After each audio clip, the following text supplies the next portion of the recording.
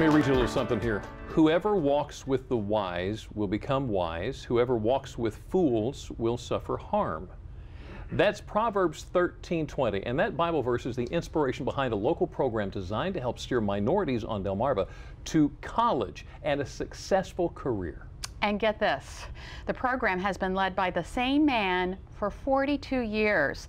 His name is John Hollis, and you may recognize him as a Jefferson Award winner recently. Well, today we recognize him as a Delmarva treasure. What we do is the Merit kids join. The pages in this and several other scrapbooks document more than 4 decades of changing lives through an academic enrichment program called Merit. The idea came from engineers at the Seaford DuPont plant back in 1974. At the time, John Hollis was a teacher and a coach at Seaford High School. They approached me about organizing originally what was called a science club, and it was part of the National Advisory Council for Minorities in Engineering. Since then, Merit, which stands for Minority Educational Regional Incentive Training, has been providing academic enrichment and college preparatory opportunities for minority students from the greater Seaford area and across Sussex County.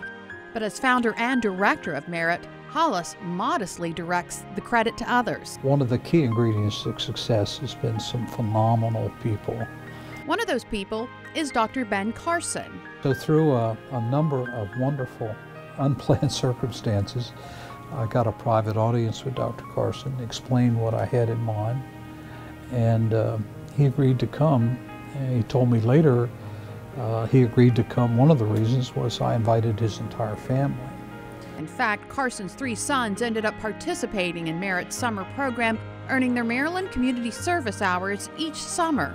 And Ben became fascinated with the concept of merit, where we help kids prepare for the SAT, we get them involved in specific formulated goal setting, we bring in motivational aspects, but we also deal with science. Hollis says many of the volunteers for Merit are engineers, such as Scott Davison. We're just blessed that, for instance, Mr. Davidson and the team of Delmarva engineers put on this engineering science competition, and it's just that they've done everything from build catapults to parachutes to hydroelectric cars.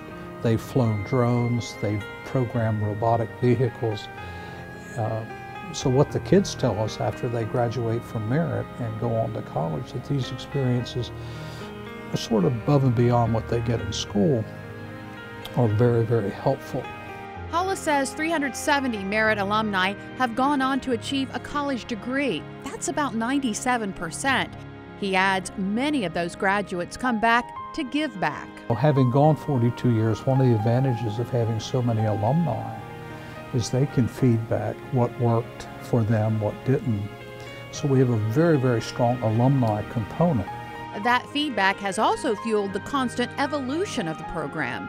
Hollis says early on, they realized parental involvement was key to success.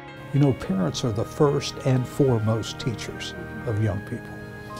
And we talk about the 6.5 hours of the school day a lot, but there's really 23 other hours that impact the child's life. As for Hollis's involvement in the program, it's fair to wonder why he's remained committed to Merit for more than 40 years. People ask me often, particularly at my advancing age and so forth, why do you do it? And my answer is, and you've been here on a Saturday, you just come watch it, what happens Saturday. It's not the adult leadership as much as it is what they get from the kids. And John says he can't imagine his life being any other way. I think the passion that I have had for many years has been in coaching and in athletics. I don't view Merit too much different, except the playing field is the classroom.